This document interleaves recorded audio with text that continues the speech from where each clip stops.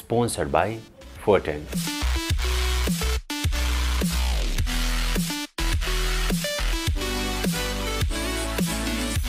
Banking partner.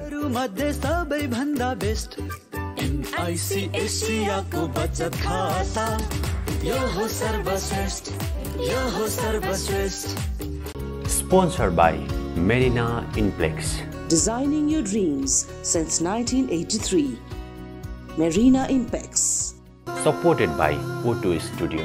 उत्कृष्ट रेकर्डिङको लागि O2 studio कपुधारा Kathmandu सम्पर्क 9862622558 Educational partner Embedded Education Network. सन्चै हुनुहुन्छ? सन्चै छु। अनि के गर्दै हुनुहुन्छ बजारमा अहिले चाहिँ? अहिले बजारमा त्यस्तो के रे अप एन्ड डाउन नभएको कारणले गर्दा साइडवेजमा गएर अहिले त वेट एन्ड वाचमै छु म। हजुर। त्यस्तो साह्रो ट्रेडिङ गरिरहेको छुइनँ अहिले। भएको सेयरहरू चाहिँ बेच्न पनि मन लागिरहेको छैन, त्यसैले होल्डै छ भनौँ न। अब कुनै अन्डर भ्याल्युड पनि छन् होइन, त्यस्तो सेयरहरू चाहिँ एकुमुलेसन गर्दै बसिरहेको छु। त्यही हो। मैले चाहिँ सुन्छु कि बजारमा धेरै पहिलेदेखि सुनेको तपाईँको नाम होइन, एकदमै सानो उमेरमा एकदमै राम्रो गरेको होइन। अनि त्यो दिदीहरूले दाईहरूले जुन सिनियर दाई दिदीहरूले होइन भन्नुहुन्छ कि कस्तो राम्रो गरेको त्यो भाइले, कति एकदम छोटो टाइम फ्रेममा एकदमै राम्रो गर्यो भनेर भनिरहनुहुन्छ होइन। के छ, कसरी स्टार्टिङ चाहिँ कसरी गर्नुभएको थियो, सुरुवात चाहिँ कसरी गर्नुभएको थियो? मेरो सुरुवात चाहिँ मैले सबसे पहिला मैले किनेको सेयर भने चाहिँ अक्सनबाट कृषि विकास ब्याङ्क किनेको थिएँ मैले। हजुर। अनि त्यहाँबाट अक्सनको सेयरमा नाफा भए लगतै ओहो सेयर बजारबाट चाहिँ फाइदा हुने रहेछ भनेर सेकेन्डरीमा मैले सेयरहरू किन्न थालेँ। अनि पहिलोचोटि सर्टेन नाफा आयो, त्यसपछि घाटा त खाएरै सिक्या हो यो कुराहरू, सब कुराहरू होइन। घाटा नखाइकन चाहिँ सकिँदैन। अब अहिले यो सेयर बजारमा चाहिँ पढेर बुझेर भन्दा नि पढेर चाहिँ सिकिन्छ जस्तो लाग्छ मलाई। घाटा खाएर सिक्ने हो कि क्या? हजुर, यो आफूलाई पढ्नै पर्छ। घाटा खाएपछि स्टडी गर्न थालिन्छ भनौँ न। कसरी घाटा पर्यो, म कहाँ चुकेर घाटा परेँ होइन, के रहेछ होइन, मैले के कुराहरू नबुझेर घाटा खाइरहेको हो कि, यस्तो कुराहरू चाहिँ घाटा खाइसकेपछि सिक्न मन लाग्दो रहेछ। जे होस्। कति वर्षको हुनुहुन्थ्यो त्यो अक्सन हाल्दाखेरि? मैले 2017 देखि बजारमा लागेको हो म। तपाईँको त्यस्तै 2017 को जे होस् जनवरी फेब्रुअरीतिर अक्सन हालेको थिएँ मैले। 5 वर्ष जति भयो। मजाले 5 वर्ष भयो। यो बिचमा के छ, कति बजारबाट तपाईँले कति जति चाहिँ कमाउनु भयो, के छ? अब यो विषयमा कुरा गर्नु पर्दाखेरि चाहिँ जोस मल्टिप्लिकेसनमा हिसाब गर्नु पर्दाखेरि चाहिँ मैले सर्टेन पैसालाई इन्टु तपाईँको हुन्छ नि मोर देन 600-700 टाइम्स बढाए। जोस 1 करोडलाई 6-7 करोड बनाए भनौँ न। 1 करोडलाई 6-7 करोड बनाउनु भयो यो बिचमा? हजुर। त्यही त यतिकै सुनेको होइन, किनकि हावा नचलिकन पात हलिँदैन होइन। मलाई त्यही भएर चाहिँ के हो तपाईँको चाहिँ खासमा स्ट्राटेजीहरू के हुन् भन्ने विषयमा एकदमै कुरा गर्न मन थियो कि। हजुर। बढी जसो चाहिँ के छ, कसरी कुन कस्ता खालका स्टकहरूमा चाहिँ तपाईँले बढी पैसा कमाउनु भयो? अब बुलिस मार्केटमा त अब तपाईँको फन्डामेन्टल टेक्निकल केही नहेरिकन जुनै पनि सेयर अप एन्ड डाउन्स हुन्थ्यो। त्यो बेला चाहिँ मैले जुनमा चाहिँ हल्का व्हिम आयो त्यसमा इन्ट्री गरेर होइन, के अरे एग्रेसिभली एउटै ब्रोकरले उठाइरहेछ होइन, कुन हिसाबले यो त प्लेयर हो भनेर आफूले आङ्कलन गरेर ओरेर खेलेर मैले कमाएँ होइन। तपाईँको अगाडि चाहिँ तपाईँको सबसे बेसमेन्टमा गएर फन्डामेन्टल सेयरहरू पनि किने क्या मैले। कुनै के अरे फन्डामेन्टल्ली राम्रो छ होइन, प्लेयरहरूको आँखा नपुगेको सेयरहरू पनि लिनु पर्यो क्या।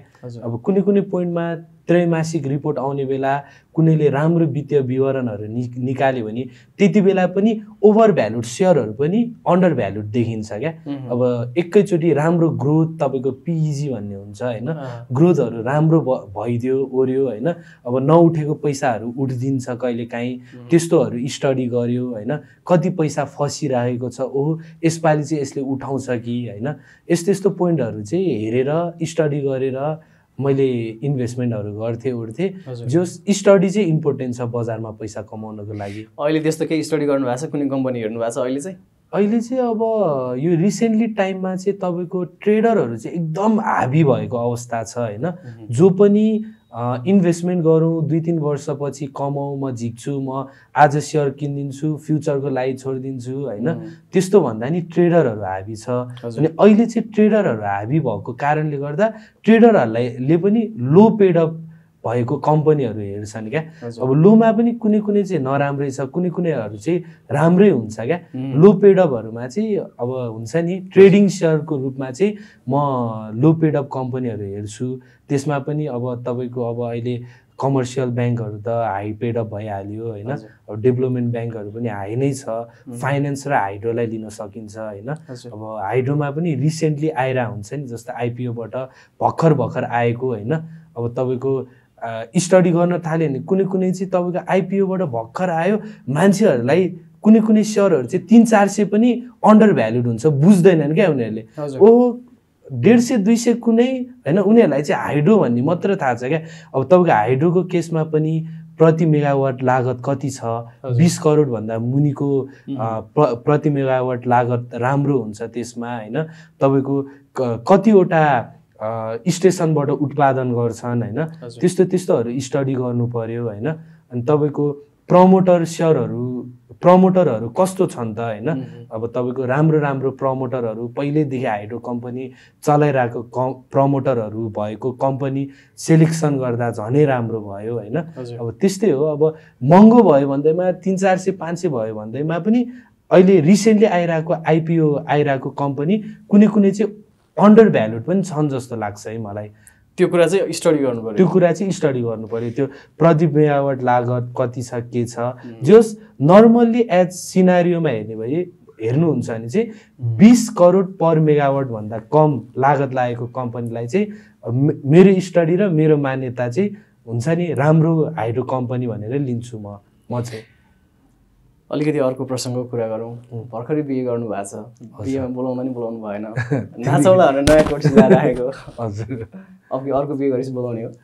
के हो लाइफमा त्यस्तो मोड चाहिँ नआओस् होइन। अब जोडी भने हामीले भन्दा नि माथिबाटै बनाएर हुन्छ भन्ने फिल छ मलाई। जस रमाइलो एउटै श्रीमतीमा खुसी हुने खालको केटा परे म चाहिँ। जस तपाईँ एउटै श्रीमतीबाट सन्तुष्ट हुनुहुन्छ? एकदम। ठिक छ।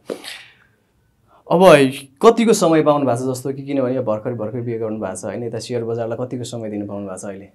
तपाईँको म अब बिहे पनि गरेँ, मेरो अर्को एउटा आफ्नो एउटा कम्पनी पनि छ होइन।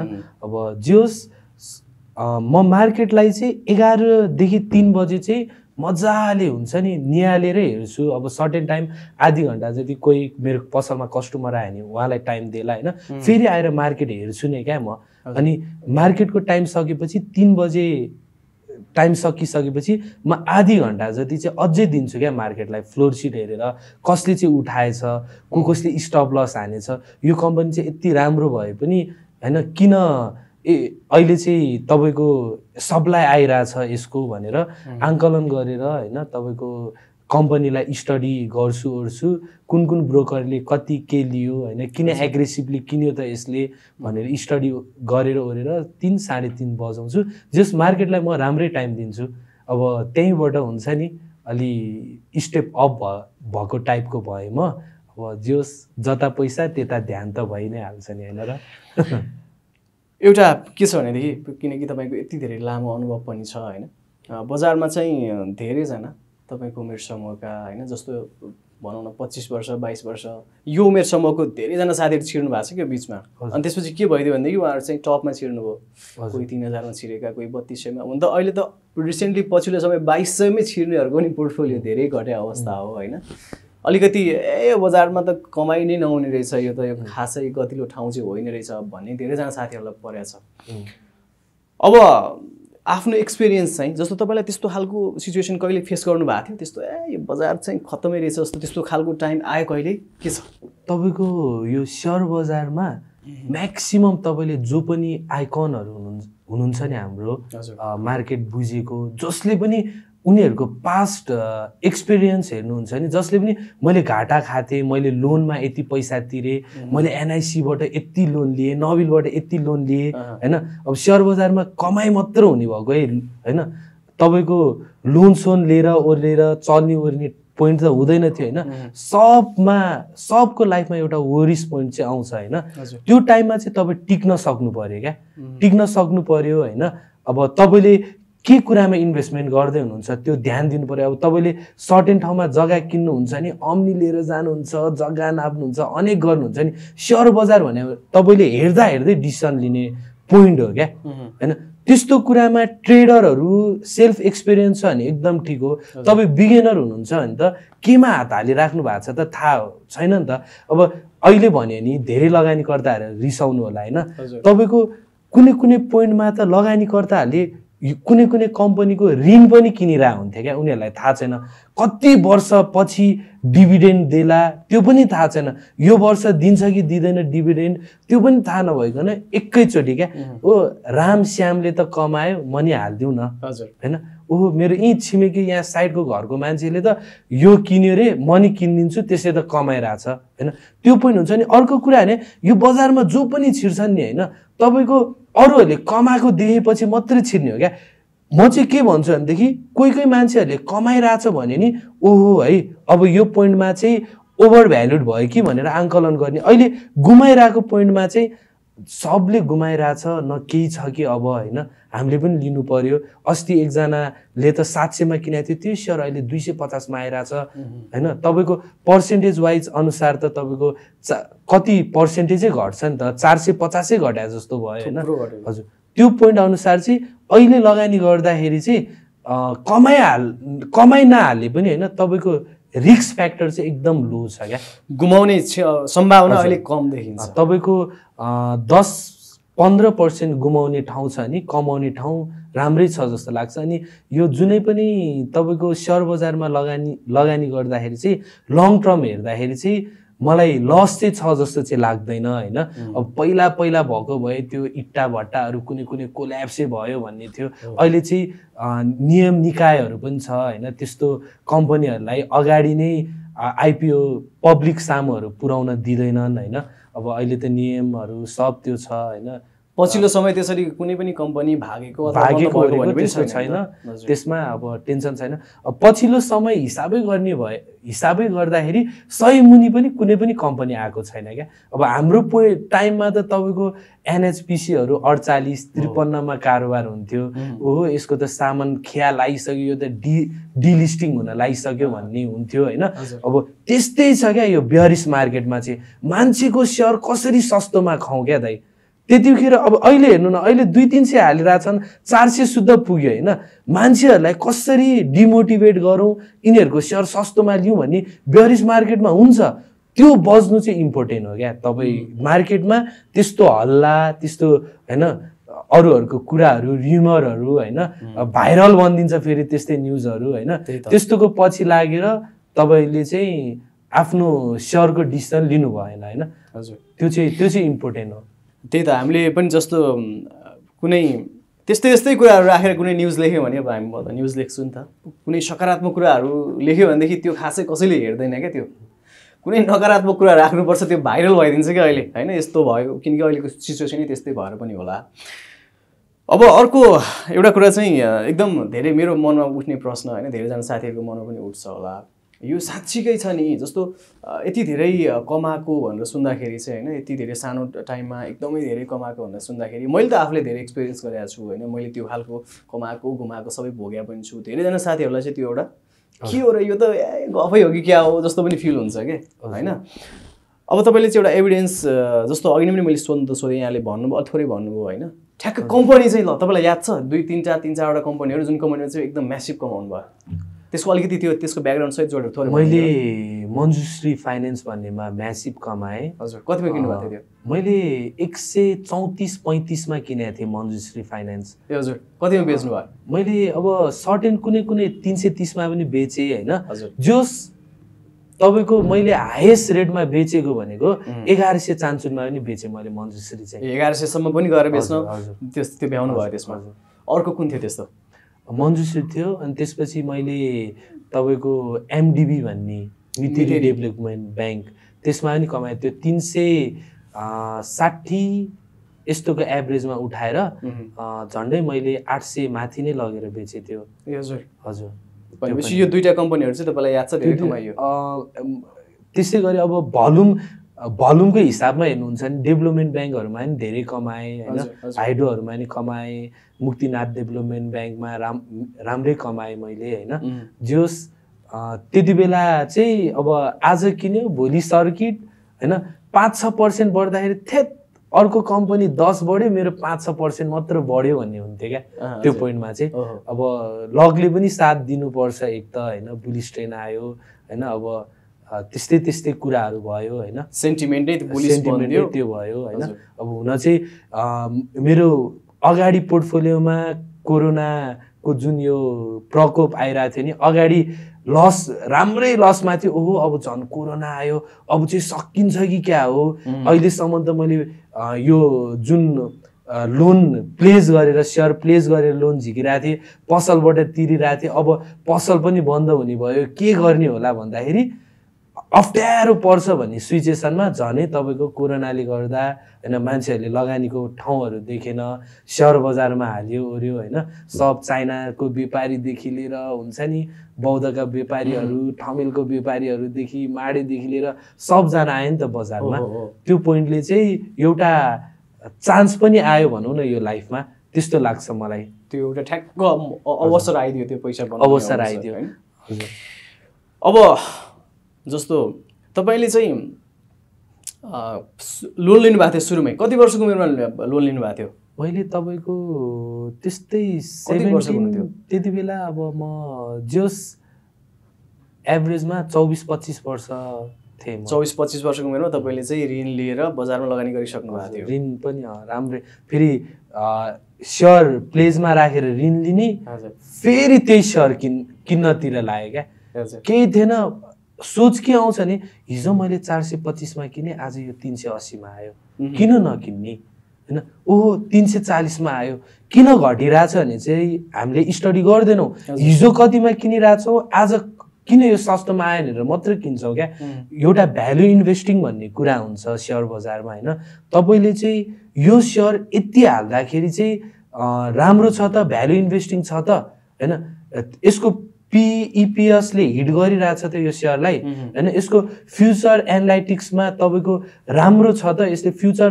के देखेर लगानी गरिरहेछ अब जस्तो हाइड्रोलाई त हामी गुड फ्युचरकै रूपमा लिन सक्छौं किनकि यो 2030 मा ग्रीन वर्ल्ड बनाउने भनेको छ त्यसपछि कुरा आउँछ इलेक्ट्रिक कुराहरुलाई नै हो हैन सरकारदेखि लिएर सबले प्रोत्साहन गरिरहेछ इभन नेपाल सरकार मात्र हैन वर्ल्डकै गभर्नमेन्ट लागिरहेछ नि त अब फ्युचर हेरेर लिने भयो भने हाइड्रोहरु पनि बेस्ट छ हैन अब तपाईको एलन मस्कलाई पनि सबले टेस्ला निकाल्यो ब्याट्रीबाट चल्ने गाडी निकाल्यो भनेर विश्वास गरेर उ पनि विश्वको धनी बन्न सफल भएको त हो नि हैन अब एउटा एक्स्ट्रा चीजहरु केही ल्याउनु पर्यो क्या फ्युचरिस्टिक हुनु पर्यो भविष्यमा के चल्न सक्छ भन्ने कुरा चाहिँ हेर्नु पर्यो हजुर अब तपाईको अब सर्टकटमा भन्नु पर्दाखेरि अब हुन्छ नि अस्ति मैले एकजना साथीलाई गाडी चलाउँदै म यातायातमा गाडी पास गर्न गइरा थिए हैन अनि एचडीएल हान्दा कति छ भनेर सोधे मैले हैन अनि उसले 3000 माथि पो छ अनि हाइड्रो हाइड्रो हान्दा भनेर एउटा एबीसी हाइड्रोको त्यो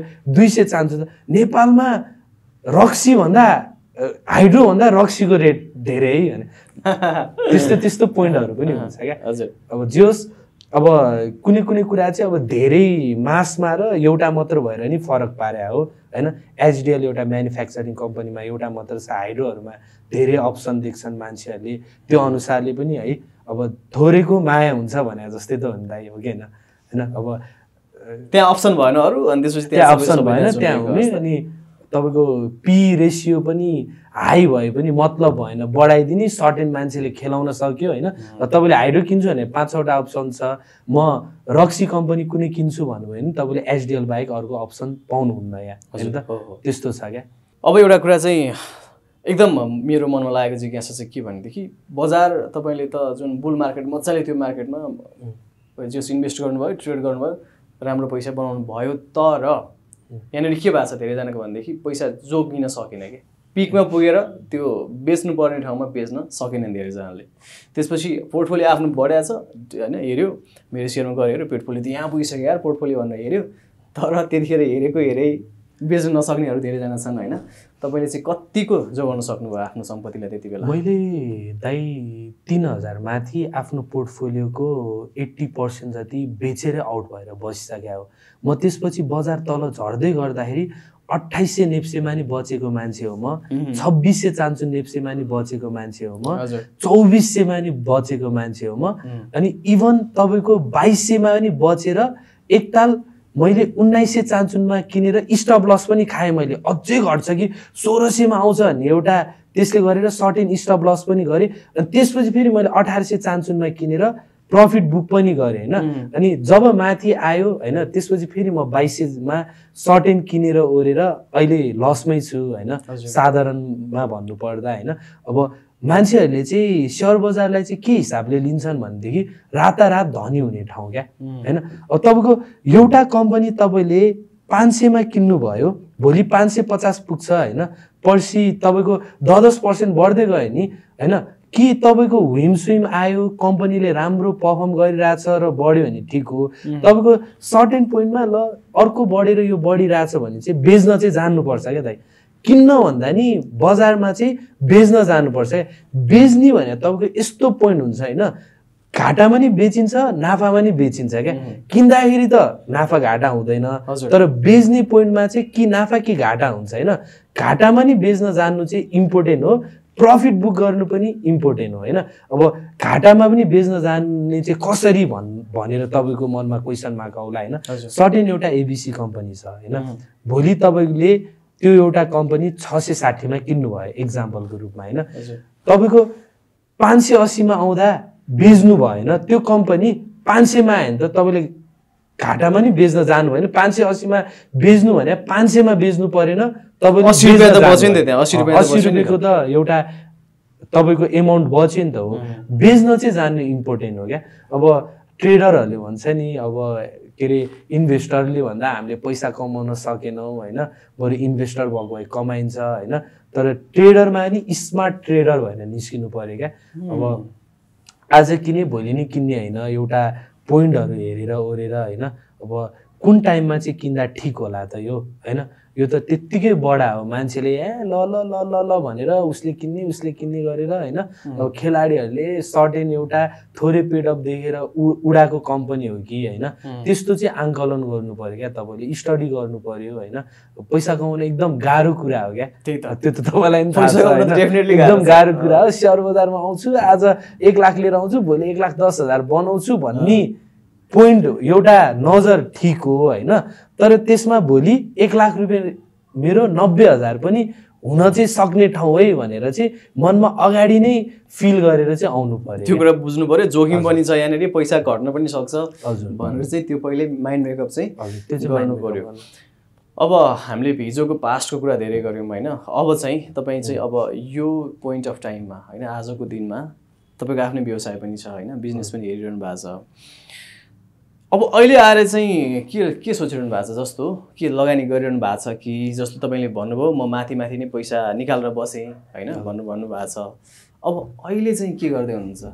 अहिले अब सर्टेन अब एउटा एज अ ट्रेडर हैन चुप लाएर त बस्न सकिदैन हैन। अब मैले अहिले केही पनि गरिरहेको छुइनँ भन्दा हेर्ने दर्शक बिनहरुले पनि यसले गफ हान्यो भन्ने पोइन्ट आउँछ।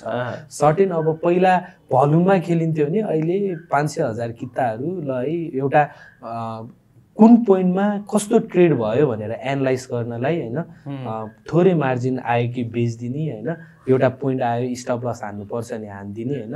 जस्ट आफ्नो 100% पैसामा चाहिँ मैले 20 to 30 कहिलेकाहीँ चाहिँ 40-50 सम्म पनि पर्सेन्टेज सम्म पनि आफ्नो पैसाले ट्रेडिङ गर्छु।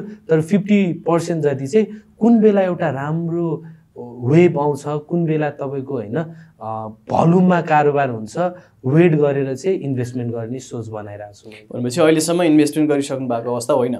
अहिले तपाईको टोटल इन्भेस्टमेन्ट गरेको अवस्था हैन, जस्ट 50% जति चाहिँ इन्भेस्टमेन्ट छ, क्याश पनि छ भनेर बुझौँ न। अब यो पैसा चाहिँ त्यो सबै 100% पैसा लगाउने अथवा लोनै लिएर पो हालौँ कि क्या हो अझै पनि थपौँ कि भन्ने त्यो अवस्था चाहिँ कहिलेतिर आउला जस्तो लाग्छ तपाईँलाई? त्यो अवस्था त सबसे मेन त अब लोनको ब्याज दर सिंगल डिजिटमा आयो भने एउटा आफ्नो पनि हैन सेल्फ कन्फिडेन्स बढाउनु पर्यो हैन। अब यत्रो महँगो लोन छ हैन, अब तपाईको त्यो अनुसारले पनि हुँदैन। अनि हुन त अहिले अब जस्तो लोनको इन्ट्रेस्ट रेटको पनि बुलिश ट्रेन्ड सक्यो भने जस्तो पोइन्टहरु आछ मेरो आंकलनमा पनि अब यो भन्दा त बढ्छ जस्तो त फिल हुँदैन, स्टेबल रहेला। अनि अर्को मेन पोइन्ट भने चाहिँ तपाईको हाम्रो बजार एकदम जिगज्याग के बढ्ने के घट्ने थियो हैन। अहिले आएर चाहिँ तपाईको यो जुन यो साइडवेजमा खेलिरहेछ नि बजार, त्यो चाहिँ एकदम परफेक्ट छ क्या। ठुलो ठुलो खेलाडीहरूले पनि अहिले एकुमुलेसन गरिरहेछ हैन। अब हुन त अहिले बेच्ने छैन, इभन मनी बेचिरहेको छैन, शेयरको सप्लाई त्यति साह्रो आइरहेको पनि छैन हैन। त्यो अनुसार टर्नओभर पनि कम हुँदै हैन, तपाईको एकुमुलेसनहरु पनि भइरहेछ बजारमा हैन, त्यो हिसाबले भइरहेछ। अब यो टाइममा चाहिँ तपाईले आफूले बुझेर हैन अन्डर भ्यालु शेयरहरु चाहिँ उठाएर राख्नु पर्यो क्या। अनि थोरै पेड अपमा को चाहिँ हाई रेन्जमा बढिरहेछ, भोलि हल्का बजारले साथ दिने बित्तिकै यो चाहिँ यो प्लेयर छिरिरहेछ यसले चाहिँ हैन फेरि त्यो रेटमा चाहिँ चाँडै लिएर जान्छ है। यसले हल्का हरि हुने बित्तिकै यो त सर्किट पो लाग्न खोज्छ त। त्यो पनि प्लेयरहरूले तपाईको ठुल्ठुलो खेलाडीहरूले त वेट गरेर बसिरहे हो नि त। बजारले हल्का साथ दियो कि बजार तपाईको 11-12 अङ्क बढोस्, 1% ले बढोस्, उसको कम्पनी चाहिँ 10% ले हानिहालौँ भन्ने पोइन्टमा बसिरहे हुन्छन् क्या फसेका लगानीकर्ताहरू। त्यस्तो शेयरहरू फिल्टर गर्नु पर्यो तपाईले हैन। अब त्यस्तैहरू अवसरहरू निकाल्नु पर्यो, अवसरहरू स्टडी गर्नु पर्यो, कताबाट चाहिँ कुन चाहिँ स्टक चाहिँ बढ्न सक्छ, कुन स्टकमा को लागिरहेछ, त्यसको पछि को लागिरहेछ भनेर हेर्नु पर्यो। एउटा कुरा चाहिँ के छ भनेदेखि जस्तो यो एकदम धेरै फन्डामेन्टल्सहरुको टेक्निकल जुन हुन्छ नि, टेक्निकल एनालाइसिस हैन, फन्डामेन्टल एनालाइसिस, यो कुराहरु चाहिँ मज्जाले सिकेर बुझेर मात्रै आउनु पर्छ हैन। त्यसपछि मात्र बजारमा कमाइन्छ भन्नेहरु पनि धेरै छन्। तर मैले आफूले पर्सनली एक्सपिरियन्स गर्दाखेरि एकदमै राम्रो टेक्निकल एनालिस्ट हैन, फन्डामेन्टल्सको पनि उसको राम्रो अध्ययन छ, तर पनि उसले बजारमा राम्रो गर्न सकिरहेको हुँदैनन् कि कतिपयले हैन। तपाईलाई चाहिँ के लाग्छ खासमा चाहिँ अघि नै त हुन तपाईले अलिकति थोरै कुरा उठाउनु भयो, पढेर भन्दा पनि पढेर जाने नै हो यो बजारमा हैन।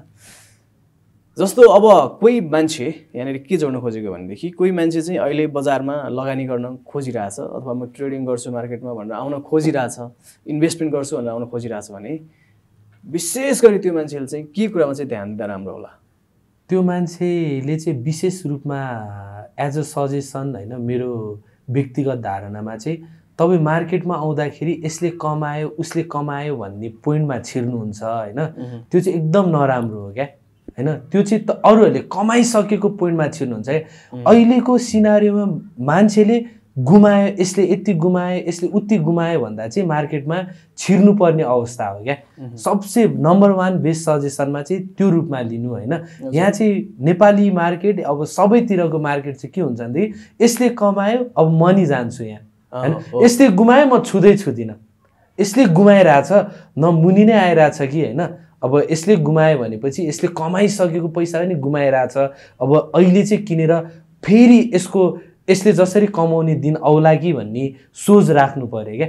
अब पहिला जुन म गुमाइरहेको पोइन्टमा थियो नि, अब मैले मेरो छिमेकी दाइहरूलाई दाइ सेयर किन्न भन्दा त डुबिस म मलाई पनि डुबाउने सोच्छस् त भनेर मलाई भन्थे क्या। अब शेयर बजारमा लगानी गर्छु भन्नै लाज लाग्ने अवस्था थियो क्या। यो डुबेर बसिरहेछ, त्यो त घाटा खाइरहेछ, ऋण छ यसमा, यो हेर्न एक दिन रोडमा आउँछ यो मान्छे, यस्तो टाइपको क्या। ऊ आफैले मेरो फ्युचर एनालाइज गरिदिन्छ क्या, हुन्छ नि त्यो गरिदिनु पर्ने पोइन्ट हुन्छ हैन। हो अहिलेको सिनारियोमा पनि धेरै जसो मान्छेले शेयर बजार लगानीकर्तालाई हेर्ने त्यही पोइन्ट छ हैन। तर उनीहरूले के बुझ्नु पर्यो भनेदेखि यिनीहरूले गुमाइरहेको बेला अब चाहिँ छिर्ने हो कि यिनीहरूले कमाएको बेला चाहिँ कमाउँछन् बेच्छन् उनीहरूले हैन, बेच्छन् हैन। त्यो पोइन्टमा भन्दा नि अहिलेको सिनारियोमा रिस्क पोइन्ट पनि छ भनेर चाहिँ छिर्नु पर्यो। फेरि अहिले नै छिर्ने भनेर अब यसले भन्यो छिर्ने मुनि आयो, यिनीहरू लगानीकर्ताहरू डुबिरहेको बेला छिर्ने होइन कि रिस्क फ्याक्टर पनि छ कि हैन। अब नेपालको बजार भने एकजना कसैले चुक्क बोलिदियो भने भोलि नेगेटिभ सर्किट लाग्ने, भोलि एउटा मिठो राम्रो केही चुक्क बोल्यो भने पोजिटिभ सर्किट लाग्ने अवस्था हो नेपालको मार्केटमा हैन। अब त्यस्तो खालको एकदम सेन्सिटिभ मार्केट हो हैन। तपाईहरुले चाहिँ राम्रो कम्पनी भयो नि नराम्रो के आइदियो भने घट्ने नै हुन्छ क्या। तपाईको एउटा हुन्छ नि यसले चाहिँ अहिले पैसा उठाउन सकेन रे गयो क्या, त्यो घट्यो क्या। अर्को महिनामा त उठाउँछ त हैन, अर्को क्वार्टरमा उठाउला हैन, त्यस्तो सोच्दैनन् क्या नेपाली मार्केट। ओ यसले पैसा उठाउन सकेन ल अब खत्तम भयो बर्बाद भयो भनेर त्यसकै भोलिपल्ट नै 15 रुपैयाँ 20 रुपैयाँ कममा बेच्न थालिहाल्छन्, वेमको भरमा चल्ने भयो। त्यो अनुसारले पनि नेपालमा ट्रेडरको हाबी छ क्या हाम्रो मार्केटमा। त्यसमाथि अहिले त हुन्छ नि तपाईको म्याक्सिमम ट्रेडर भाइ मेरो पनि टिएमएस छ त, जसले पनि मोबाइलबाट किनबेच गर्न मिल्यो हैन। अब तपाईको लङ टुर जाँदाखेरि बसबाट भयो, तपाईको इभन एउटा होटेलबाट जहाँबाट नि गर्न मिल्यो नि त। त्यो भएर अहिलेको अवस्था चाहिँ पहिलाको अवस्था भन्दा डिफ्रेन्ट छ क्या। सबसे मेन भने परिस्थिति समय अनुसार खेल्न सिक्नुपर्छ, जिउन सिक्नुपर्छ भन्छ नि, त्यस्तै पोइन्ट फिल लाग्छ मलाई है यो किन्ने बेच्नेमा चाहिँ। तपाईले चाहिँ त्यो के भन्छ बिहेको मण्डपमा बस्दै गर्दा त किन्ने बेच्ने गर्नु भएन नि, के छ त्यस्तो चाहिँ बुल मार्केट भइरा भएदेखि ओहो कहाँ सर्किट लागिसक्यो होला भने जस्तो हुन्थ्यो होला। त्यो एउटा मनमा त्यो पनि हुन्छ, तर त्यो त्यस्तो हुन्छ जस्तो कतै गइरहेछ, कस्तो परफर्म गरिरहेछ आफ्नो कम्पनीहरुले हैन, त्यो त हुन्छ कमसेकम हेर्न मन लाग्छ केही नगरे पनि। त्यस्तो पोइन्ट कतिवटा पोइन्टमा गाडी चलाइरहेको बेला हुन्छ नि हतार भएको बेला पनि एउटा साइडमा चाहिँ अब बेलुका पनि अब मार्केट सकिसकेपछि घरमा गएर नि हेर्न त मिल्छ 3 बजिसकेपछि चाहिँ के भएछ है एकताल चाहिँ हेरौँ है, ए साइड लगाएर हेरिदिउँ न भन्ने चाहिँ हुन्छ, त्यस्तो हुन्छ हैन। अब जस्तो यो नेपालको शेयर बजार चाहिँ म धेरैजना कुरा सुन्छु कि म हेर्छु पनि आफै पनि स्टडी गर्छु हैन। अहिलेसम्म नेपालको मार्केट हुन त यहाँ त्यत्रो ठुलो कम्पनीहरू धेरै कम्पनीहरू पनि छैनन् हैन, ठुल्ठुला कम्पनीहरू त मार्केटमै आएको छैन अहिलेसम्म। अब यसो सरसर्ती हेर्दाखेरि चाहिँ जस्तो इन्डियामा चाहिँ 1990s तिर भएको जस्तो मार्केट पनि छैन कि अझ यहाँको, किनकि त्यहाँ इन्डियामा चाहिँ 1990s तिरै जस्तो त्यो हर्षद मेहताहरूको पालामै त्यहाँ सर्ट सेलिङ पनि थियो, त्यहाँ फ्युचर मार्केट पनि थियो हैन, त्यस्तो सबै अब इन्ट्राडे ट्रेडिङ त्यतिखेरै हुन्थ्यो। यहाँ अहिलेसम्म त्यो छैन। अब के लाग्छ तपाईलाई चाहिँ आफूले चाहिँ यसो हेर्दाखेरि चाहिँ नेपालको मार्केटको फ्युचर कस्तो होला हैन? जस्तो तपाईँ हामी जस्तो मान्छे जहिले अहिलेको हाम्रो यो उमेरमा हामी मार्केटमा भिजिरहेछौँ लागिरहेछौँ, त्यस्ता धेरैजना साथीहरू हुनुहुन्छ हैन, कस्तो होला त भविष्य चाहिँ हाम्रो तपाईले यसो सोच्दाखेरि चाहिँ? अब इभन यो शेयर मार्केटले नै हाम्रो देशको भविष्य पनि देखाउँछ हेर्नु हैन। जुनै पनि अरू देशको मान्छेहरू आएर सबसे पहिला नेपालको अर्थतन्त्र कस्तो छ भनेर हेर्ने भने एउटा स्टक मार्केटलाई पनि हेर्छ हैन, सर्टेन मान्छेहरू जो पनि आयो भने हैन। तपाईको जुन यो शेयर बजारको पोइन्टहरुमा हेर्नुहुन्छ नि, अब इभन म यतिकै ल्यापटप लिएर बस्यो भने पनि ओहो शेयर खेल्नुहुन्छ भनेर जो पनि इन्ट्रेस्टेड भएर 2 मिनेट बस्दिनुहुन्छ क्या तपाईको। अब मैले आफ्नै हिसाबले टिएमएस खोलेको देखेँ नि, ए तपाईँ पनि शेयरको कारोबार गर्नुहुन्छ भनेर ऊ हतार भयो नि 2 मिनेट चाहिँ के किन्ने हैन। तपाईँ पनि घाटा खाइराख्नु भएको छ कि नाफामा छ, क्वेसन मार्कहरू इन्ट्रेस्टेडहरू चाहिँ छन् हैन। त्यसमाथि अहिलेको नयाँ पिढीहरू त म्याक्सिमम हैन यो शेयर बजारमा एकदमै आफ्नो हुन्छ नि फुल टाइमै दिएर जब छोड्नेहरू पनि तन्नै छन् क्या। हजुर, यो शेयर मार्केटलाई नै फुल टाइम दिएर काम गर्नेहरू हैन त्यस्तो छन्। जे होस् म नेपालको शेयर बजारलाई चाहिँ एकदम राम्रो पोइन्टले हेर्छु, किनकि जुनै पनि कम्पनीहरू भोलि नेपालको विकासको लागि हाइड्रो पावर आओस्, होटेल्सहरू आओस् हैन, म्यानुफ्याक्चरिङ कम्पनीहरू आओस् हैन, इन्डाइरेक्टली शेयर बजारमा ढिलो चाँडो हैन पब्लिकहरूलाई दिएर आउने पोइन्टै हो हैन। अब एकैचोटि ठुलो एमाउन्ट, अब फर इक्जाम्पल मैले एउटा कुनै कम्पनीमा ल है म इन्भेस्टमेन्ट गर्छु भन्दाखेरि बिग एमाउन्ट लिएर जानु र यहाँ 10 किताब पनि किनेर त्यो कम्पनीको एउटा सानो टुक्राको भाग बन्नुमा हैन छुट्टै एउटा मनमा पनि छुट्टै फिल हुन्छ नि त, ल यो कम्पनी चाहिँ मेरो है भन्ने एउटा सानो भए पनि सानो किता भए पनि एउटा पोजिटिभ भाइब्स आउने टाइपको ठाउँ हो हैन। त्यसैले फ्युचर चाहिँ राम्रो छ जस्तो लाग्छ। धेरै नयाँ अब त्यसमाथि अहिले आएर अनलाइनदेखि लिएर पहिलाभन्दा धेरै सजिलो थियो भइसक्यो हैन। आफ्नै मोबाइलबाट ल्यापटपबाट किन्न मिल्ने ओर्ने भएपछि मान्छेले जे कुरा पनि लग्जरी हुँदै गएपछि त्यसमा घुलमिलिन त चाहि नै हाल्छ नि मान्छेहरू। प्रविधिको विकाससँगै जोस बजार पनि अझै माथि जाला भन्ने। अब एकदम अन्तिममा छौँ हामी यो हाम्रो कार्यक्रमको। तपाईँलाई एउटा क्वेसन सोध्छु जुन चाहिँ एकदमै धेरै उठिरहेछ कि जहिले पनि उठ्छ पनि र यो नीति बनाउने ठाउँमा पनि, जस्तो राष्ट्र ब्याङ्कदेखि लिएर अर्थ मन्त्रालयदेखि लिएर कतिपय सांसदहरूले संसदमै उभिएर पनि भने के भने भन्दाखेरि जुन तपाईँले अघि नै भन्नुभयो नि, कतिपय मान्छेहरू जागिर छोडेर पनि सेयर बजारमा आएका छन् भन्ने कुरा गर्नुभयो होइन। अब सेयर बजारमै देशको ठुलो जनशक्ति चाहिँ सेयर बजारमा इन्भल्भ भइदियो भने कस्तो अवस्था पनि आयो भन्ने गरिन्छ भन्दाखेरि डाक्टरहरूले चाहिँ तपाईँको डाक्टरहरू पनि सेयर बजारमा बिजी होइन, मार्केटको त्यो हेरिरहेछ। त्यसपछि यता सरकारी कर्मचारीहरू शुद्ध मार्केट हेरेर बस्दैन होइन, त्यस्तो खालको अवस्था पनि आयो। अब त्यस्तो चाहिँ राम्रो हो त्यो भने कि जस्तो कि सबैजना बजारमा, किनकि मार्केटले त जस्तो तपाईँ सेयर बजारमा लाग्नु भएको छ, तपाईँको ठुलो फन्ड लाउनु भएको छ भने त्यही पैसा लिएर तपाईँले कुनै अर्को व्यवसाय गर्नुभयो भए त्यहाँ कतिजनाले रोजगारी पाउँथे होइन। त्यसपछि तपाईँको त्यसले चाहिँ अरू ठाउँ पैसाको मुभमेन्ट पनि त्यही अनुसारले हुन्थ्यो होला। अब सेयर बजारमा त्यस्तो हुँदैन, कमाए तपाईँले कमाउने हो, गुमाए पनि तपाईँले कमाउने हो। त्यो चाहिँ त्यो राम्रो हो त देशको लागि। तपाईँको जे कुराको पनि एडभान्टेज र डिसएडभान्टेजको कुराहरू हुन्छ होइन है। तपाईँले सेकेन्डरी मार्केटको कुरा गर्नुभयो होइन, तपाईँको प्राइमरीको कुरा गर्नुहुन्छ नि, एउटा कुनै हाइड्रो अर्ब लागत भएर खर्ब लागतमा बन्दैछ होइन। त्यस्तो पोइन्टमा पनि हामी जस्तै लगानीकर्ताहरूको होइन सर्ट एन्ड 10 किता होइन 10 किता 20 किता गरेर हाइड्रो पावरहरू पनि खोलिरहेछन् होइन। त्यसैले यो सेयर बजार नराम्रो छ भन्ने टपिक होइन, यसले अरूहरूलाई असक्षम बनायो होइन, एउटा माइन्ड डल बनायो भन्ने कुरामा भन्दा पनि यसको चाहिँ एडभान्टेज राम्रो छ भनेर लिउँ होइन। किनकि सेयर बजार भने नेपालमा मात्र होइन नि त दाइ, वर्ल्डको इच एन्ड एभ्री कन्ट्रीमा हुन्छ। त्यस्तै नराम्रो भएको भए होइन अरू कन्ट्रीहरूमा पनि ल यो चाहिँ नराम्रो छ हुँदैन। जस्तो अहिले तपाईँको सट्टाबाज गर्ने फुटबलहरूमा त इग्नोर गरेको छ नि त नेपालमा, नराम्रो हो। अब युरोपियन कन्ट्रीहरूमा त मजाले गर्न सक्छ नि त उनीहरूले होइन। र हो त्यो सेयर बजार चाहिँ तपाईँको कुनै पनि देशमा यो इलिगल हो भनेर राखेको छैन क्या दाइ। यो चाहिँ तपाईँको सबसे मेन पोइन्ट भनेको चाहिँ यो चाहिँ इन्भेस्टमेन्ट गर्ने एउटा राम्रो फ्याक्टर हो क्या। अब सेकेन्डरी सेयरमा आएर अब तपाईँको बिस्तारै मान्छेहरू डुब्दै गएपछि होइन, घाटा खाँदै गएपछि कोही मान्छे फिल्टराइज पनि हुन्छन् होइन। बरु यो मेरै काम ठिक थियो यसमा आएँ होइन। अब त्यो कुरामा त यसमा त वान वे मात्र छैन नि त, टु वे छ नि त। म कमाइ मात्र राख्छु भन्ने छैन होइन। म गुमाउन नि सक्छु। तपाईँले भनेको चाहिँ त्यो कमाउने हुइमा हुन्छ क्या। ल कमाए अब म सरकारी जागिर गुमाएँ नि फेरि त्यही ट्रेडर पनि भोलि होइन अर्को जब खोजिरहेको ठाउँ छ, पठाउ गरिरहेको पनि देख्छु म कोही ट्रेडरहरू होइन। त्यस्तो पोइन्टहरू पनि छ।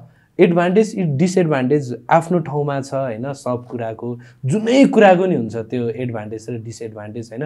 त्यही हो कुरामा चाहिँ तपाईँको सेयर बजारलाई चाहिँ त्यस्तो नराम्रो पोइन्टमा चाहिँ लिनुपर्छ जस्तो चाहिँ लाग्दैन। इभन तपाईँको केपी ओली प्रधानमन्त्री भएको बेला नै एउटा हाइड्रोमा इन्भेस्टमेन्ट शुद्ध गर्नुभयो, त्यस्तै नराम्रो भएको भए त हाइड्रोको सेयरै किन्नु हुँदैन त्यही होला उहाँले होइन। त्यो कुरा एकदम मलाई पनि याद आयो कि समथिङ जस त्यति बेला नै नेपालको पानी अथवा के समथिङ हाइड्रोमा लगानी के त्यस्तै के भन्नु ल्याउनु भएको थियो एउटा होइन। अब हामी कार्यक्रमको लगभग एकदमै अब अन्तिममा छौँ। तपाईँलाई एउटा मात्र प्रश्न मैले के सोध्न चाहेँ भनेदेखि होइन, यो बिहेको भोजमा त बोलाउनु भएन। अब के छ अघि नै भनिसक्नुभयो, मलाई चाहिँ एउटा मात्र श्रीमती भए पुग्छ भनेर होइन। अब छोरा या छोरीको के भन्छ, छोराछोरी जन्माएर चाहिँ भोज कहिले खुवाउने? छोराछोरी जन्माएर भोज अब खुवाउला दाइ। अब त्यसमा टेन्सन नलिनु, भोज खान पार्टी खानलाई बिहे नै गर्नु पर्दैन मेरो थ्योरीमा। त्यो जुन त्यो एउटा स्पेसल इभेन्टको भोज छुट्टै हुन्छ नि त, त्यो इभेन्टै मानेर दाइले म छुट्टै दिउँला झन् स्पेसल गेस्ट जस्तो स्पेसल पर्सन भइन्छ होइन त्यसमा। ठिक छ, आजको हाम्रो कुराकानीबाट चाहिँ साथीहरूले जो साथीहरू हुनुहुन्छ हामीलाई हेरिरहनु भएको उहाँहरूले चाहिँ सेयर बजारको बारेमा धेरै कुराहरू थाहा पाउनुभयो होला, सिक्नुभयो होला, एउटा धारणा विकास गर्न सजिलो भयो होला भन्ने पनि मैले अपेक्षा राखेको छु। यो समयको लागि तपाईँलाई धेरै धेरै धन्यवाद दिन चाहे। हस् त, धन्यवाद तपाईँलाई पनि। Sponsored by फोर्टेन।